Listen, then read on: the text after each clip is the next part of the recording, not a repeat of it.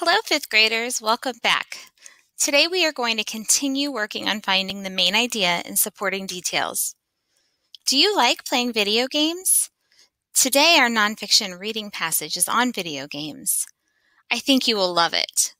While you are close reading the article, think, what is the most important information? What is the passage mostly about? What does the author want you to know, and what informational details does the author provide to support the main idea? Sometimes readers read an article multiple times to comprehend what they are reading and to pull out important information. One great reading strategy when rereading is to annotate the text. This means that you can underline and mark the text to keep track of your thinking. When you finish reading and annotating the article, find the sentence in the paragraph that is the main idea. Then rewrite the sentence in your own words.